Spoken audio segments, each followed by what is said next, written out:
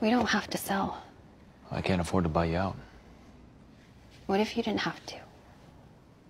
What are you saying? Maybe we're rushing into things.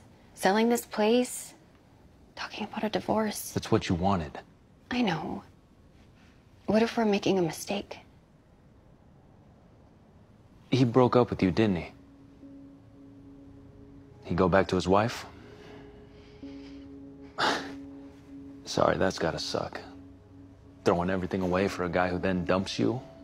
But if you think that means you can come running back to me and I'll greet you with open arms. I don't expect you to forgive me.